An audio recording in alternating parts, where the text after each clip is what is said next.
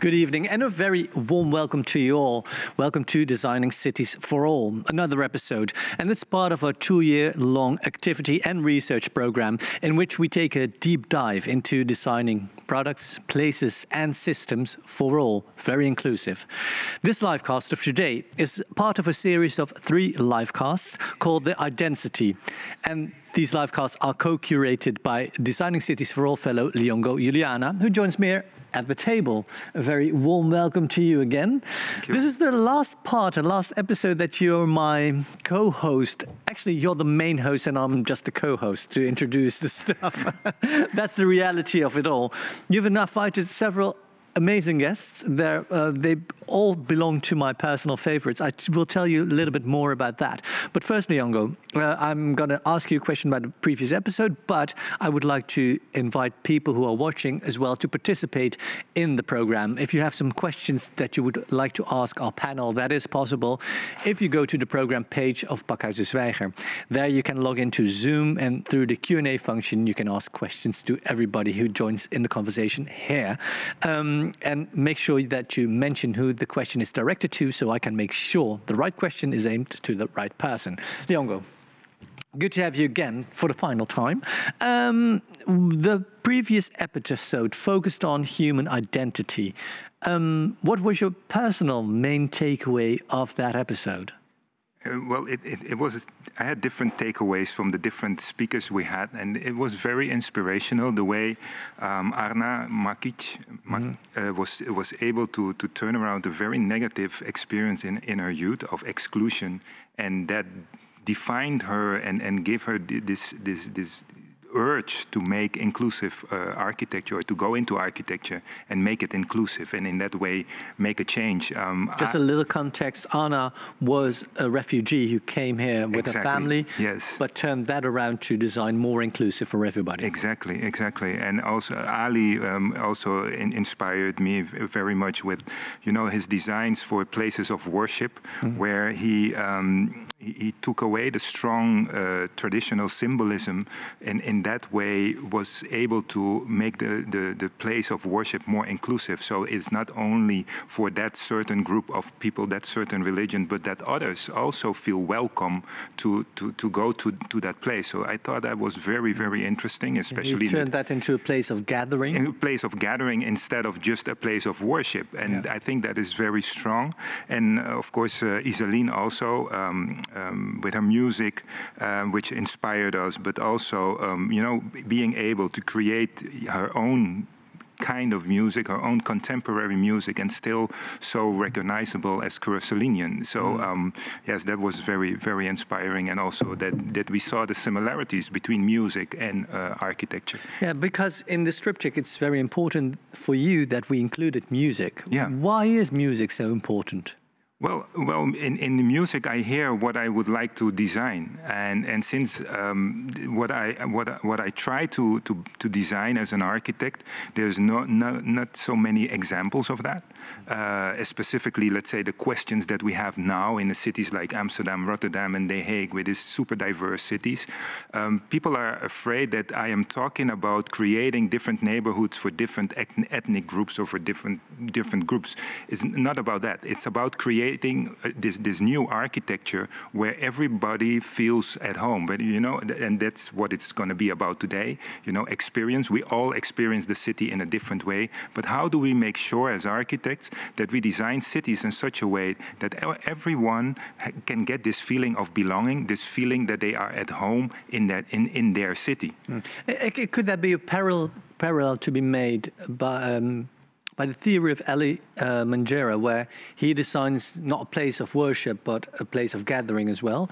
Exactly. Will neighborhoods be a place of gathering where people from several denominators, several backgrounds can come together and coexist and live together happily ever after? Yeah, I think definitely. I mean, I would, if, he designed a mosque, and I think it's such a beautiful design that I guess everybody would like to have that in their neighborhood, and so it's not about a religious building, it's about the architecture. And what happens here is that the moment you talk about a mosque, it's just about the fact that it is a symbol of a certain religion. We only discuss about that, but we don't discuss the architecture. And it's one of the buildings I would still love to do, is a place of worship, because it's so specific. And if you look at the architectural history, we deal a lot with places of worship by which we teach architecture, the history of architecture. Today, the main topic is the human experience. Yes. Why is it made to be the main topic? What would you like to achieve in this program in regard to human experience? Well, it's twofold. I would like to open people's eyes of how maybe the group or that they don't belong to might experience the city in a different way. So open eyes that different people experience the city in a different way. And how do you make sure that they all get a place within that city? It's about that. And it's about how do you create architecture for that certain experience that you want people to have. So that's the twofold where I would like to concentrate on today. And we've got a clip from Olutumena Digbe, who was a guest in our previous episodes, and she talks about human design that is inclusive, but also that inclusivity is not always in people's nature. Let's have a look at the clip. Is that inclusion happens by design or not at all? So inclusion and belonging have become buzzwords, if you may. In modern times, everybody's talking about what it means to be diverse and what it means to be inclusive. But the truth of the matter is that unless deliberate strategic action is taken to foster inclusion, it doesn't just happen, because human beings are both self-centered and tribalistic, which means that on the individual and on the social level, it is not our natural inclination to keep our social spaces inclusive. If we then want to think about what urban spaces which are shared by default mean for people in them, then we have to think about what it means to translate a shared space into an inclusive space. And in doing that, we have to think about what the culture that we're trying to foster is. What kind of message are we sending to the people who already exist in this space? What kind of people are we trying to invite into the space? What kind of work are we willing to do to make sure that the people we want in this space are cared for, have their needs met, are able to access resources and opportunities and power at equitable levels? Because I think we can admit that the concept of equality is very appealing in theory, but very difficult to execute in real life. And so we need to move away from thinking about equal access and start thinking about equitable access, because we don't all experience shared spaces in the same way. Just as human identity is subjective, human experiences are also subjective, and depending on our social location or economic location, depending on class, depending on race, depending on so many attributes that determine our experience of the world, we will experience shared spaces differently. Yes, very, very interesting. Human experiences are subjective. That's, of course, an eye-opener that we have to take into account when we talk about inclusive design. But it's also interesting that that you said it's not our nature, it's not a natural inclination to keep our social spaces inclusive. So it is a social space, it's a shared space, but it's not always inclusive. Those two ideas, how can you resolve that? Because, like we heard, people are selfish in a way and tribalistic. Yeah. Well, it starts by recognizing that we are that way as human beings, and then you can act in a different way.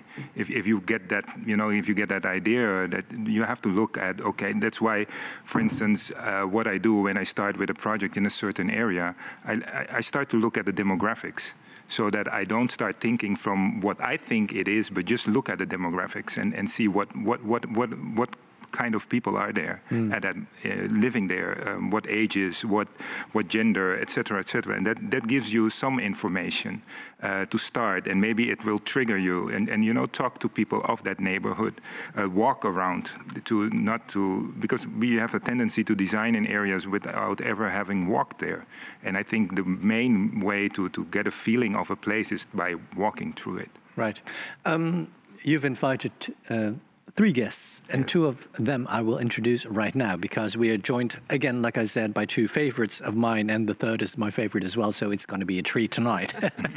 But the first guest that I would like to introduce to you joins me here at the table. She's an architect and founder of Meccano, Francine Houben. A very warm welcome to you. We've met before when you were a guest here in the Zwijger for Dutch Masters, and then you were on the brink to begin the reworking of the library, the Martin Luther King Jr. Library. Oh, yeah. And we talk about inclusive spaces. It was a space which that you explained that had several functions. People who would like to take out books, of course, but also the homeless people found room in the lobby there. But they needed electricity. That's something that I remembered as well, because they went online, so they had to have Wi-Fi access, but also families had to be there, and the neighborhood it had to be included as well as the architectural history, because the library was designed by Ludwig Mies van der Rohe. Yes. So how can you be inclusive if you have all the groups that are present there, and it's finished now? Did you succeed? Yes, we did succeed. It's finished. It's not really the grand opening we expect after COVID in September or October, or we're waiting for that.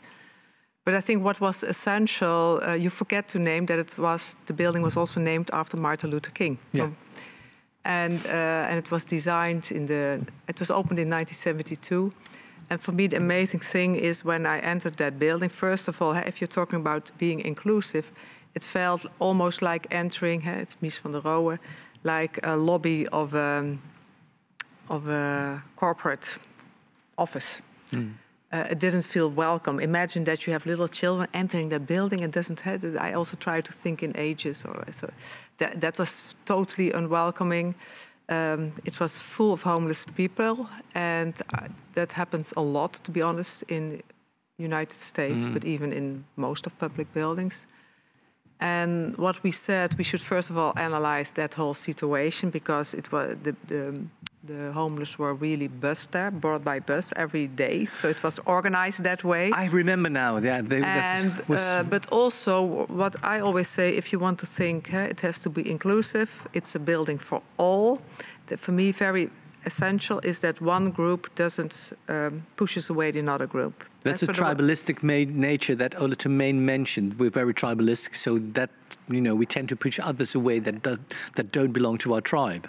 Yeah, but also that the one group is not so dominant that, like, for instance, the homeless in Washington were so dominant, was maybe 50% of the population entering that building, that other people, you don't go with little children, or so it felt unwelcoming. So for me, it's very essential that, for instance, a public building like a library is welcoming for all. And that's something I learned by designing the Library of Birmingham. I think that was in 2005 or 2008. I'm a little bit lost in years. Being aware, because first of all, I said I love that library. I said I became a specialist in second cities. Yeah. Because what is special about second cities, they all have this mixed population. It's full of immigrants. So you're looking at the Rotterdams of the world. Rotterdam, Library of Birmingham, Kaohsiung. I was often harbor city or former industrial cities. And there you have this whole issue. And so I really wanted, I call this, when I started design, I wanted to create a people's palace, a building for all. And for me, that was the switching point, to be very much aware that it's for all. But also in my own career, you have to realize I started in the 70s, late 70s I studied, and 1980 I started my office, still being a student, as part of urban renewal, working in all the neighborhoods of Rotterdam or Amsterdam or The Hague was full of immigrants. Yeah. So for me, it's really like just talking to them, and so it's your second nature. Yeah, and I love it. Observing them, talking to them. Imagine what they like, what these kids like. We will continue this conversation a little bit later because it's interesting, and I cannot stop listening to you. But I would like to introduce our second guest here as well. No, don't excuse yourself at all. Aminata Cairo joins us through Zoom, and she's an anthropologist and a diversity and inclusion consultant. Aminata, are you there? Yes, I am here. Hope you can hear me. We can hear you loud and clear. If we talk about personal identities, and if we listen to Ole Termijn, I'm quite afraid, because I'm afraid that we can try to design inclusive, and we can try to take every person and every group into account. But in the end, it's an illusion because of our tribalistic nature that she described. What is your opinion about that? Yeah, I don't totally agree with that. And I hear that a lot, like it's people's nature to wanting to be part of a group.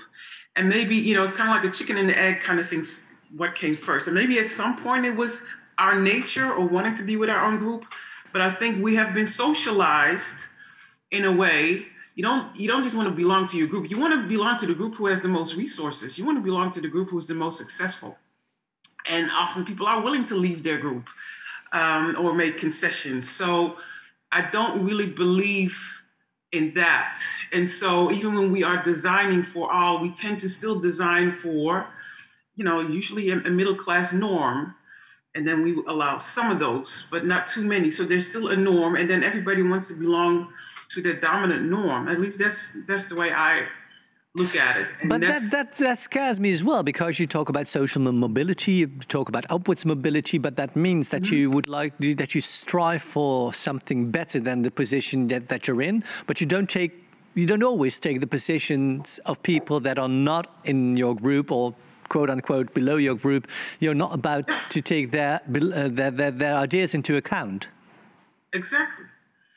So even when we bring everybody at the table, does everybody's voice count the same? And generally that's not the case. A lot of times some people are invited just so we can say they were there, but when it comes, do they have equal amount of power or say so, or are their needs taken into consideration? A lot of times, at least in my opinion, that's not the case. And even, I'm in the US right now, and yes, when you talk about libraries, you see a lot of homeless people there. Why is that? Because everywhere else they are shut out. It's one of the places where they can still go. There's a reason why they congregate there, because all these other places are being policed, or they're being erased, or they're being locked up, or they're being, because we don't want to see them in the public space. But that's the one place where they still have access to, so the question is not just about the library, but what about the larger space where that particular group is not welcome, that we don't want to see them? So yeah. Right. The inequality that you describe, we can recognize that, of course. Lyongo, you invited two amazing guests. Why did you invite them, and what is it that you would like to know from them? Well, I invited Francine Houben because she has been inspiring me from the day I was a student. Actually, one of the first projects I visited was a Helicom in Rotterdam-Zuid. Helicop, sorry. Yeah. So that introduced me to Alvar Aalto, because he had like a similar kind of tower. And that is, let's say, Francine's architecture is innovative where it needs to be. So not innovation just for the sake of innovation, but innovation for the sake of solving a problem, a social challenge. And also, it has a certain warmth. I mean, for instance, the blue she uses is a very warm blue, which I like. The use of color, the use of wood in her design. So that is the reason why she's here. And reading about her, listening to videos, looking at videos, I got even more inspired. So, and I was really wondering, how she thought about this topic. And she is one of our top architects in the Netherlands, right. And also internationally known, and known for something very different that the other architects are known. Aminata. I invited Aminata because we have to observe as architects, but we are not trained in observing as anthropologists. So I would like to have an anthropologist at the table to help us and to correct us where we think we have observed properly, and maybe she can give us some tools at the end. So that is the reason. And then I have Ronald Snijders, because his music was very inspiring for me when I was studying. I used music to explain how I wanted to create contemporary Caribbean architecture, because you don't have 10 books on contemporary Caribbean architecture. And now I have the same challenge being in these super diverse cities that I don't have many examples, so I can use the music again. And I think Ronald also inspired some of the top Curaçaoean jazz musicians. So. Curaçaoean jazz musicians? Yes. I think he belongs to us. We're very tribalistic, so he belongs to the Surinamese tribe. Well, the links between Suriname and Curaçao are very strong, I think. I have to give a little bit of both. Okay, very good, very good. Well, it's good that you mentioned him, because maybe we can invite Ronald Snijders at the table right away, because Ronald Snijders is a flutist, he's a composer and ethnomusicalist as well. And he is trained as a civic engineer, so he can bring city development and thinking about cities and music together. A warm welcome to you, Ronald Snijders. You've been beautiful words. Thank you. You've been part of my musical history for a great long time, and I had the privilege to share the stage with you as well. So thank you for being here. What not people know is that you were trained as a civic engineer. Can you tell us a little bit more about that? Well, it wasn't my main purpose to study that. I was in Suriname playing the flute, wanting to play jazz, Brazilian music, Suriname music, develop it. But I didn't get a scholarship, so I was advised to study Delft, then I would see later. So, but I loved technique because one of my uncles, my uncle Ewald and my uncle Ike, they like to make technical things, making boats, models, thinking about... one uncle of me even built a whole car, a new car. So I was inspired by the technical side as well. And architecture is something that I really loved from being a boy. One of the first things that I looked very much around when I was in Netherlands is the fronts of the house. So I was walking like this on the street always, because I loved to see the playing of the form and the people and the channels. Delft is also channels, just like Amsterdam. So when I studied in Delft, I was feeling actually very good. I wasn't feeling bad that it was the contrary of playing flute and writing compositions. But I must say my passion is music, of course. But I've learned very much further when I was in Delft about architecture of several things. Like, for instance, in Delft we have a building named the Aula. The Aula of Delft. I was staring at it very much times. And I even like also the play of the church at the market. And is there a point where music, civic engineering, and maybe architecture meet, or are there two different roads? No, they are very much similarity, as a matter of fact. Just like all forms of art that are in a certain way connected with each other. You do it in a certain way, but there are many things that are in common. For instance, music is a language, it's a kind of language, but architecture is also a language. You have certain things that you would like to repeat, some things that you would like to surprise. You make some places where nothing happens. So I see in architecture a lot of similarity with music and dance and other things. It's like the rhythm of architecture, the rhythm of designing, the rhythm that you experience if you walk around.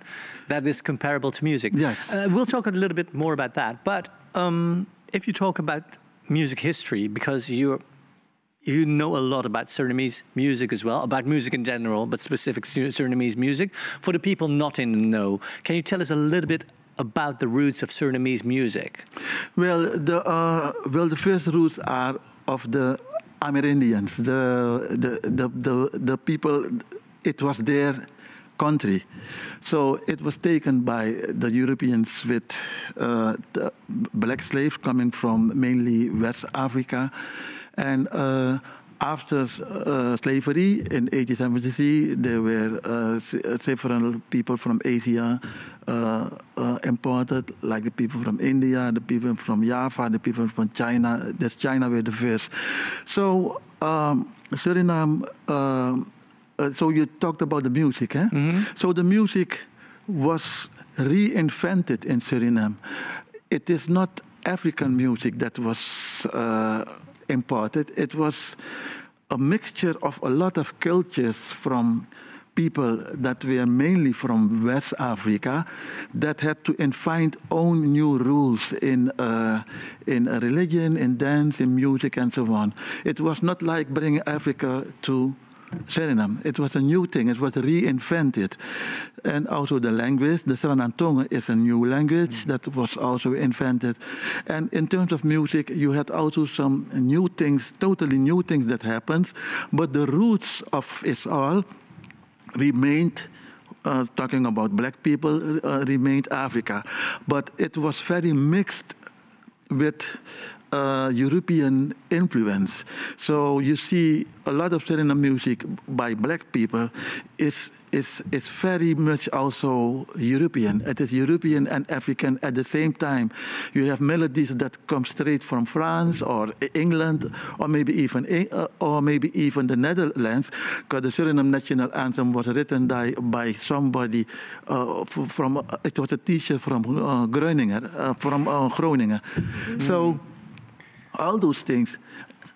I myself even tried to change the national item once. I wrote a letter like, hey, let a man like me write a national anthem that is different. People were mad. That's another question, because, and then I'll give the reins over to Lyongo. But Kaseko music is specific for Suriname, and yes. Kaseko jazz is something that you specialize in. Yes. Tell us a little bit about that. Okay, I'm sorry. So it was developing in new music forms, and the first one was actually the banya. People don't know the word, but the banya was a kind of rhythmic music with shakers and dance. Then after slavery, there comes the kawina music. It's named. It's very rhythmic with drums and dancing. And after the Second World War, you had a lot of influence from Cuban music and calypso music from the Caribbean, and the Kaseko music evolved in these influences together with the much older kawina music. And the Kaseko music, with that horns, trumpet, rhythm, that was the most popular one for a long time. Then afterwards, speaking about black music, the kawina returned to be popular, and now it's really a mixed. Right, and that is something that in Kaseko that is every party has the Kaseko music, so every Surinamese person recognizes that, and even in the Eurovision Song Contest now, yes. Jean-Gu, who represents the Netherlands, not only involved the Surinamese language but also the rhythm of the Kaseko in his songs. So yes, he sings, "You know man broken me," means you cannot break me. You cannot. You cannot. You know, it is. It is very good what he had been doing. It was done already before, also like me. But now, when a very popular black singer does it, it got much more exposure. Because one thing of the Suriname music is that only Suriname people know it, and in the Netherlands. So it was not exported to Brazil, to the United States, and so on. So I'm very happy that Django McCroy make a choice to use at least Sranantonga words with a feeling of that rhythm. Yes. Lyongo, now we've got a great impression of all the three guests who are, like I said, amazing. What is it you would like to know from them? Whoa, where do I start? I want to continue a little bit with Ronald on the music. Am I correct that the acceptance of Kaseko music has grown over the past, let's say, three decades. That first it was less accepted, or I mean, within the Surinamese community, and can you explain a little bit about that process of that music, traditional music, and that the acceptance of the music within the broader society? Well, first it was accepted by the Suriname people who played it, because music is a property of the one who is using it, to say it in a strange way. But it was not really accepted as something high, because music and social class have something that is so. A certain type of music doesn't belong to a certain class automatically. So, but what you see in the last 30 years, it is now accepted by more by more developed people, to say it like that, and they love to shake on it too. Normally it was not used. You had even a place named Torarica, a very known hotel, and you had an orchestra who played American things and so and American singers. But when they want to have the place be empty, the dancers, they play a Kaseko. Everybody's going and sit. Now, if they play a Kaseko, everybody comes and dance. Especially you play songs like Mi Canto, Mami Dete, the whole place is full. Everybody loves it. But in the past, it was not done. That's interesting, because it's also, music is also part of, you know, the feeling of belonging, and belonging is a quite interesting topic if you talk about inclusivity. And we've got a short clip brought by Francine that we can watch to see what belonging means. Let's have a look. Oh yeah.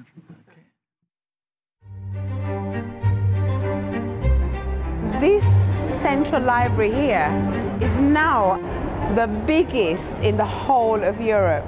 I can't tell you how proud I am of that. The teenagers, definitely, I think it would be nice to come in and study, because they can go off and grab a coffee and then go back to their work, and then they can have a walkabout outside, so they can have a break. So I think it would definitely be a great place to study. They provide facilities for young people to use, like the music department and theatre, getting connected to it. It's like it ties it all in.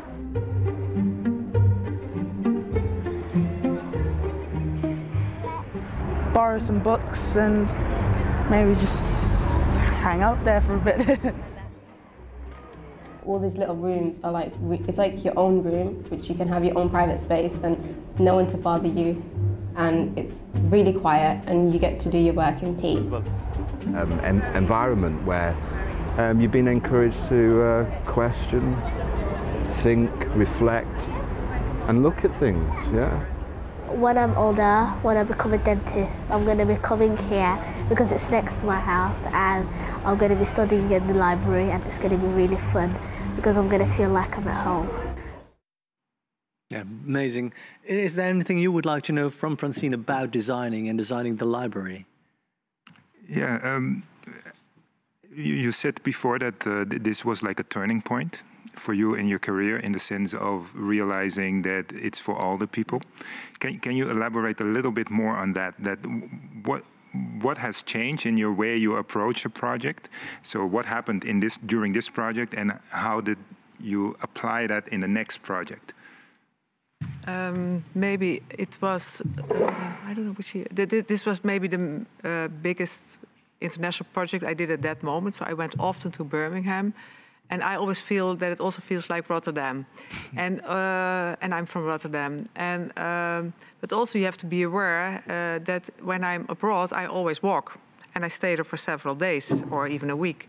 So I really take the time to observe, to walk, to imagine who's living there, who I'm designing for, what kind of ages. You can see in this little movie. It's Birmingham is a city of many identities, how you call this, and. So to imagine this, and I was amazed that you said we are thinking tribal, but what I think, I would like you to go to Birmingham, to my library. For me, it's, even when the building was opened, it was almost emotional. It was very harmonious. All these people sitting together, next to each other, in that same building. It didn't feel like there were different tribes in that building, totally not. it felt that it was really for all. And yeah, how do you explain that? Go there. Well, I think what I would like to know, because you can walk somewhere and still not see. And I'm very curious to know, do you have an idea why you are so sensitive for experiencing? Why are your eyes open? Because there's a lot of people that walk through Amsterdam, walk through Rotterdam, and still don't realize that 55 or 56% of the community has a migration background. So can you pinpoint something, or is it just who you are? Yeah, maybe that's who I am, because as a kid, I moved quite often with my parents just in the Netherlands. And I always had to adjust. I lived in the south of Limburg, and then to The Hague and to Groningen because of the job of my father. So I always had to adjust and absorb a city. And my mom was always building a new house or renovating a new house or whatever. So for me, it was always, and I loved it. So, but at that time, you know, living from Heerlen in the south of Limburg, moving to The Hague, I lived there for 4 years, and then go to Groningen. It's 3 totally different cultures at that time. Yeah, I think that would explain. I mean, that's. And I love it, and I like to talk to everybody. It's like also what my father used to do. So I like to interact. Yeah, to interact, and I think it's really my attitude. And also maybe one thing, you know, I knew how to design a library, so I could totally focus on Birmingham and the people of Birmingham, because the other part, I know how to do that. No, but I think, and then I want Aminata's comment on that. I mean, I moved a lot also, and from moving a lot, I learned that not to judge, so to observe and try to understand why they are doing what they are doing the way they are doing it, and before you judge. And maybe, of course, you have your opinion, but I would like to hear from Aminata how she thinks about this. How I think about judging, I'm not clear about. No, what it is that makes a certain human being more sensitive to see what is happening around him or her than the other.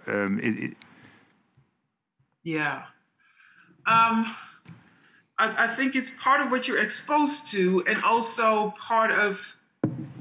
And it's interesting because we're talking about design, but also a lot of times how things are designed. A lot of times things are designed so you don't see the other. You know, a lot of times things are designed, again, we don't want to see the homeless. We don't want to see elderly people. That's you know, that's part of design. I've shared with you before, like my mother's in her 80s and she used to go still, you know, on public transportation, but a lot of the benches have been removed.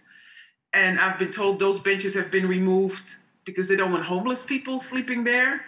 But those benches also, like for somebody like my mother, she could like almost plan her trip because she knows she can rest at those benches.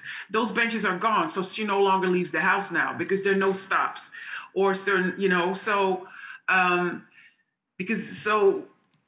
alterations have been made because there's a certain population we don't want to see, but at the same time that also affects another population. And so what I hear in my work a lot in education, I hear a lot like, oh, I have blind spots. Oh, I didn't see. Oh, I didn't know. Yeah, that's you know, that's kind of by design, unfortunately. And also like Ronald, I appreciate it.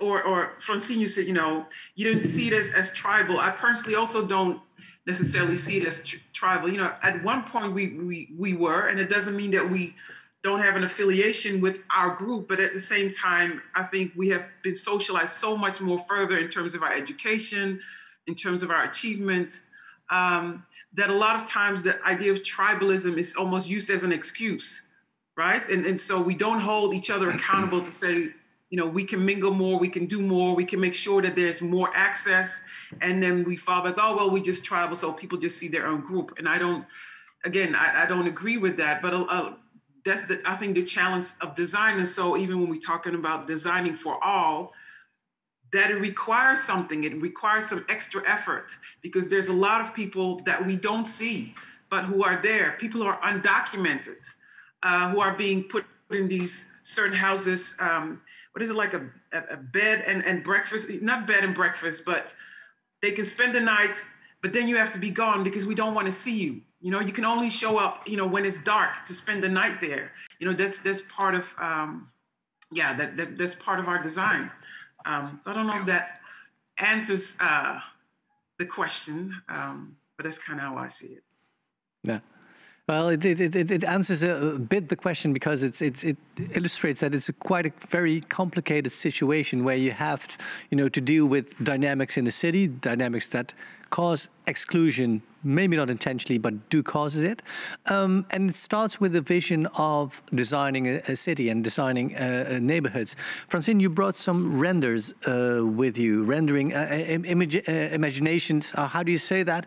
Images of how a building could be. Yeah. They're very interesting, but why is it important to watch them? I just want to tell you that we were not only, when we did design these buildings, that this is Washington and that one, this is all Washington. We could talk for hours if we did pose it, because then you have to put people in. That there are, you know, enough Black American peoples, because Washington is very much a Black city. Is there enough also fatty people in it? Is there, you know, we should not be, because a lot of renders you see worldwide for architecture, it's all white, slim, in the 30s, energetic. No, it's for all. So we should also express that in all our... But why is that important? Because those renders, the imagination of a building and the use of that building, it's for a very select group of people. Why is it important? No, be aware, these, what I'm showing you here is public buildings, what are really meant for the whole public, and often by public money. No, so it's very essential that they feel that it's theirs. It's very essential for people to adapt the building as being their own if they can recognize themselves in the images of the building. I mean, we did the same for the hospital in Curacao. I spent 2 days on the internet looking for Black... it's difficult, huh? We really... It's very, very difficult. We had all the design programs hardly have colored people. I mean, we had a new version of a certain program, and we were so happy that standard, they had a few more people of color because we were using all the same people all the time. So, no, that is one of the biases that you have already in the computer design of the computer programs that we use as architects, that you only have a small group of people. And so that's... Yeah. Or even Asian people. Asian people as well. Aminata, what does, as an anthropologist, what does it mean that in our databases there are not enough images of Black or diverse people, or diversity of people in the images? What does it say about us, about the systems? Because we talk about redesigning systems. Yeah. Well, but somebody designed those databases, you know, who was raised in a certain society. So even the people who put the databases together put what they see in their environment and what they have grown up with as who are the relevant people and who are the people that matter. So you know, and so there's a lot of studies now about, you know, artificial intelligence that is also quite racist and sexist because, again, it reflects the people who have built it, and they have been conditioned to look at the world and to engage the world in a certain way. But also, I just want to say, Aminata, there is also a client. For me, the client was really wanting to do this and organize this, but also the leadership of the politicians. They wanted me to do that. So they wanted you to include several kinds of people. Yeah, that was really part of their... And also when I did design the Library of Birmingham, also in the clients, they really made sure that there was enough because the Commonwealth in the UK. So I had enough Indian people and Hindustan and Pakistan. You know, I had them all also as what do you say? Public outreach. What do you say? Because that's the discourse now is that no, that's so politically correct. It's just about being politically correct now. What would you say about that? No, it's totally not. It's trying to understand who you're working for. What is a building for all means a building for all. I think the difference is if you put a lot of energy into it, like I see what Francine is doing, then it comes out. If you try just to put that check on the box just by, you know, inviting some colored people at the table and just continue with your own ideas, then it's just window dressing. But if you put effort and really talk to people without being, you know, trying to go over your own biases, then because it's so interesting, because you learn so much more, and then you can, what Francine said about the library, she knows how to design a library, but now if she understands the city of Birmingham, she can create something new, and that is what we like to do as an architect. So it gives you more inspiration to create new things, not having to repeat. Right, so, and that's something Aminata mentions as well, is that who's at the table and what, you know, what role do you give them? Talking about systems, talking about broken systems, and even repairing broken systems, there's a metaphor, and you can derive that from the Kintsugi method. Oh, yeah. Can you tell us a little bit about the Kintsugi method? No, sorry, that was you. That was me. That was you. Sorry. So yeah. that's okay. Aminata. Right. I have Aminata. Yeah. Yeah, so kintsugi is a Japanese art form where you have ceramics, and the ceramics is broken, and then it's put together again, and then, you know, and it's glued together with gold or silver. It's beautiful. Yeah, I know it. Yeah. So you see, so the idea is that you know, there are cracks, so that means there's a story, there's a history, something has been broken, but that you put it together, and what you have put together is actually more beautiful than what it was before. Yeah. And is that applicable to systems as well? Can we develop a system that is better than it was, more beautiful than it was before? The goal. That's the How goal. do we that's go about it?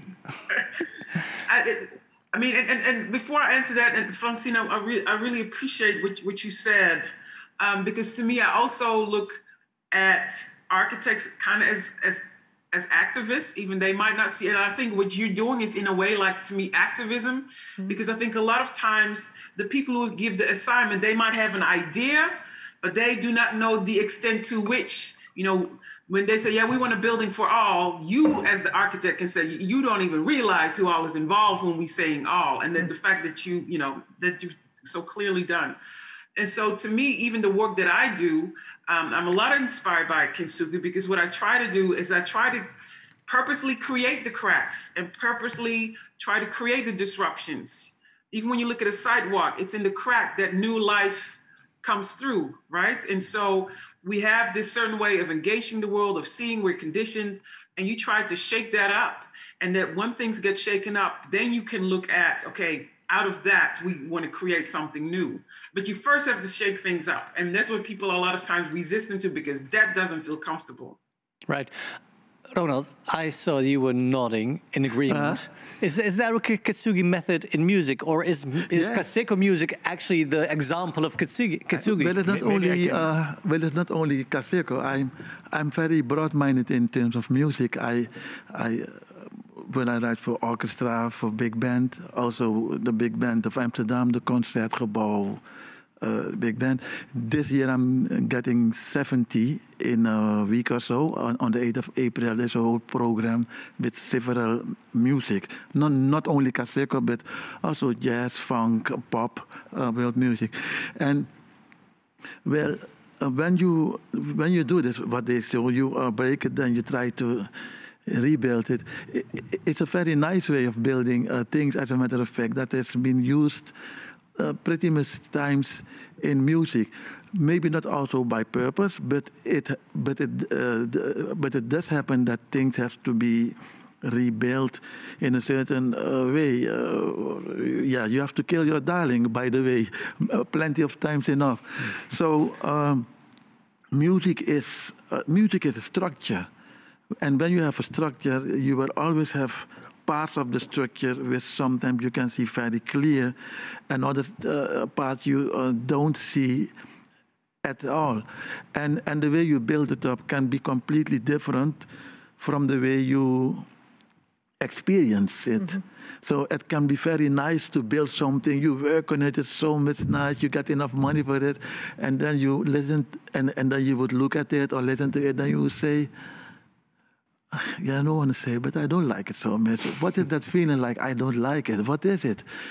That is a kind of mystery in mankind, because you see it at little children already. They can like something or dislike something, and it's very difficult for somebody who is in architecture to come to that point that you would feel what somebody likes. Or you can do something like, I'm building a general purpose thing, and let's say the people of Japan like bamboo, so I put bamboo at some places. Oh, I'm sorry. That is possible, but when you want to start from the beginning, I think it's rather difficult. But maybe, if can I react on it? Yes, because I would like to. What, for instance, what I try to do, because sometimes people ask me, how can you design in all these different places in the world? But for me, I'm very much based on senses. You know, and at the end, all the people all over the world have the same senses. Okay. It's about seeing. It's universal.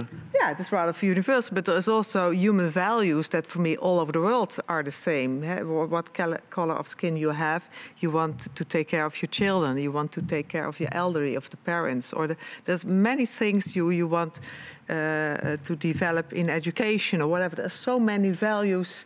Yeah. It doesn't matter if you're poor or rich. You want to have shelter. Yeah, so there are so many human values that are, and everybody has the same senses. Yeah. And also, I also sometimes explain that most people almost have the same size. Of course, there's a little bit difference, but the space around it, because for me, architecture is how space around the human body is. So it's, it's. Yeah. Do you agree with that? Yeah, well, I hear very interesting things, and because you said about when you create new music, you have to break it down, and then you have to bring it back together. Yes. And there's a certain balance, a certain harmony that you have to bring it back together in that it becomes music. Because just by taking parts of different kinds of music and bringing them together, it's not a new kind of music, but you do something to it, and I think that's the same. You named the example of adding bamboo, but that is just by throwing it, like just breaking it up and just putting it. It's much more than that. It's just so we cannot just add bamboo and then it's Chinese. We cannot just add color and then say, well, okay, now it's a building that is for people with a migration background. So it's more than that. It's deeper than that, and it's that same. I think it's the same in the music as it is in architecture. It's experiencing all those different things, bringing them together and bringing them into a new composition. Yeah, but it's still, in my mind, correct me if I'm wrong, it's still a matter of dressing or not. Of? Dressing. Dressing? Yeah, how do you dress the room? A bamboo example. Yeah. Is that too superficial? Is it too superficial? It's more essential than that. It's more essential than that. It's about certain feelings that you want to give people. I mean, like Francine says, it's about experience. It's about the experience of the space. What kind of experience do you want the people to have within that space? What kind of activity you want the people to be able to do in that space. And what frame of reference do you use as well to be inspired in order to create that space or to dress that space? So it's not a bad thing necessarily to use bamboo. No, it is. But it is more than that. It is. Where does that decision to use bamboo come from? Yeah. See, if I make a space where Asian people want to do a certain ritual, and the space doesn't facilitate that, I can add bamboo to that space, and still it's not a proper space. So the bamboo can add certain atmosphere, but it's much more than, it's more about the experience of the space and what it is that the people want to do within that space, and that is very important. And you can use the bamboo, you can use many other materials too, but it's about that experience. That is very important. What do the people want to experience in that space? But Francine mentioned something interesting as well, is that sometimes human experiences are so universal that it transcends cultures, identities, backgrounds. Exactly. But isn't that contrary to what you say, that you want to be very specific in certain cases in order to be inclusive? In order to be inclusive, you have to realize the small differences. And because if you miss those, for instance, if you design in Hong Kong, you have to make sure that the building is according to Feng Shui. If you miss that little detail, they will not accept your building. And a lot of things, I mean, I read a little bit about Feng Shui. I'm not an expert, but a lot of them comply with my ideas on a good building. Some of them I don't understand, but you have to realize that you have to deal with that. And if you don't, they will sometimes not even accept your building. So it's about those little differences, and you don't have to stay within the difference, in that small difference, but you have to realize it and then work with it. Right. We have come to the end of our conversation, and time flew by very quickly. I would like to give everybody the opportunity. What's the main thing that we should take away when we design for all, when we take that into account? Francine, what's the biggest advice you can give us in order to develop that? Oh, very important that one group doesn't push away another group. That's essential. Yeah, maybe that's the most important. And also, what I often then try, if I do a big building, that there are different atmospheres in it. That's why I give place that people have different. Sometimes, like if I do libraries, I make many libraries in a library, so that everybody can find his or her place where he or she feels comfortable. Right. Thank you. Aminata, same question for you. What should be our main takeaway from tonight if we design for all? Yeah. I think that, you know, what are we thinking about when we're talking about the concept all? And I think there is a wealth and a richness of stories of which many are often overlooked or that we don't see. And so to get to those, you know, like Lyongo said, you know, you have to, it's sometimes about the smallest detail. You really have to listen. And so we have to learn to listen and to look for the stories that are there, but are generally overlooked and not taken into consideration. And then also the fact, again, that designers, we've talked about architects, but designers in particular, that you have a very important role kind of as the go-between, sometimes between those who give the assignments and those who will enjoy. Yeah. So you kind of have an actor, in my opinion, you have an activist and a change-making role. Great, thank you so much. Ronald, from a musical or civic engineering point of view, if we design for all, what is the most important thing for you? Well, you have the function of something, the function, for instance, a library, or a place for concerts. You see, I believe there are certain universal laws, but there are also things like styles, just styles. People like to have certain styles in something, and it is not easy to know what to do from the beginning. I had rather have some plans of some people who want a certain thing, then I would start thinking and I would like form it. If I was doing architecture, maybe I don't tell the truth because I like to compose a lot. I like to write something off of my own. But I think it's a very big question for an architect to build something, because you house spirits. Spirits of people. People come together and they add something in the place. It's something almost mystical. So I think it's a very great question for somebody who built a place for people to do. If I would do it, I would at least have something like you call warm. It should not be cold. People don't like only cold. But they don't care if something is a bit cold, but they look for places where they can have also warm, and the place is sounding good. That is also Acoustic's something good. that is... Acoustic should be good. Yes, the acoustic should be, because acoustic influence people very much. If something sounds echo, people don't like it. They like more the sound like when you talk. And that suits the belonging as well. You know, the warmth, the sense of warmth, the acoustics that you know doesn't echo, and that is compliant to belonging. Thank you so much, Ronald. Yes, thank you. Can I ask you to take your place at the stage, because we're going to listen to your music in a little moment at the end of the program. So if you could take your space, that would be great.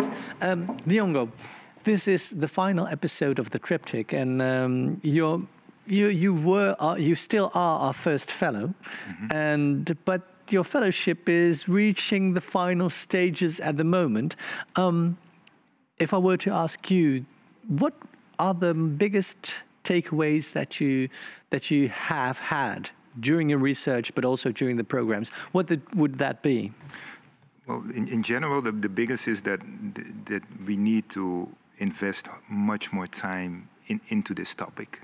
If we want to maintain our cities as here in the Netherlands as pleasant places to stay for everyone, we have to start investing in it. Besides the research I did specifically for being a fellow here at Pakhuis, also what I encounter with the projects I work on here in the Netherlands. Due to COVID, I started to do much more projects also in the Netherlands.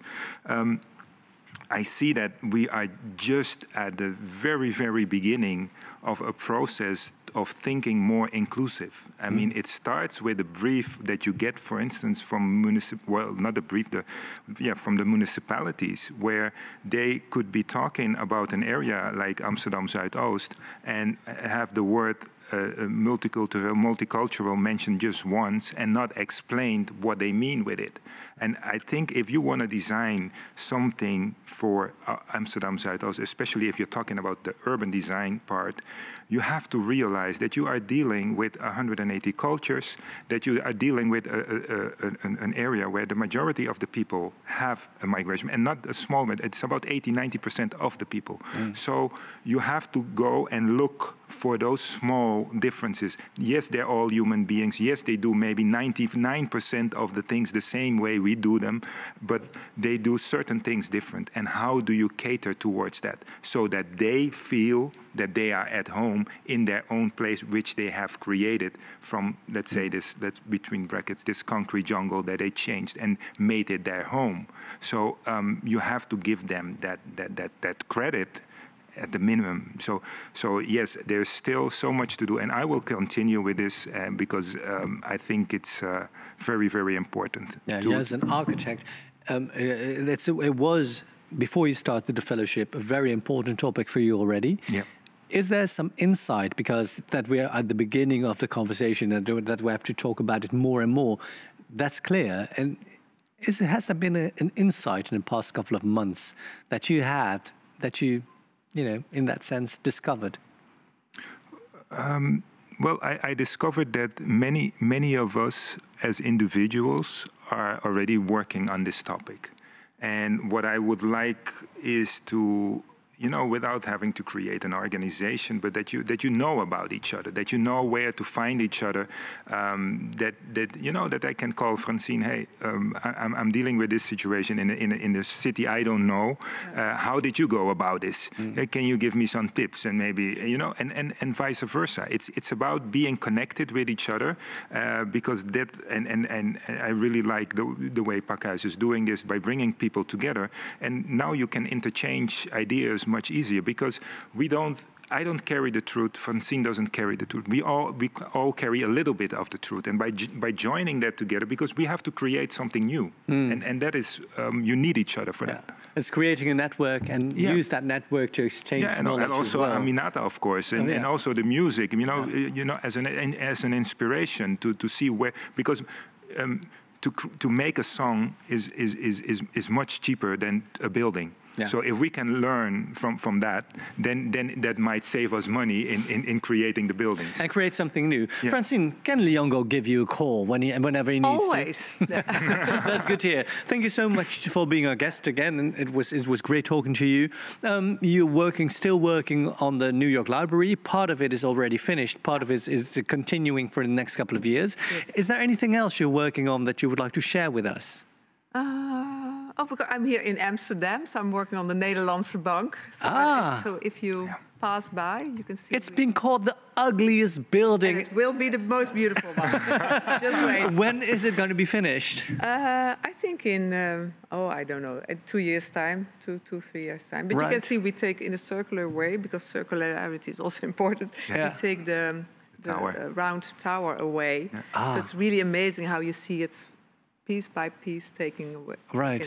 Because people are saying that we have to bring back the Paleis of their Volksvlijt. Yeah. Is this going to be something like that? Something like that, but the aesthetics will be different. Oh, I'm very curious about it. Thank you so much. Yeah. Aminata, thanks to you as well for joining us. You're working on a book right now. Can you tell us a bit more about that? Yes. So the title of the book is Holding Space, a narrative approach to trampling diversity and inclusion. And it really came out of the fact that I have a kind of a unique approach when it comes to diversity and inclusion, and would like to even surpass those two terms. And the nice thing, it will be coming out probably, we're looking at May, but we've done a podcast already. Some people used it to create some songs. So there's music, there's talking, so it's already taken a life of its own before it's even out there. But we're hoping to have it out there in May.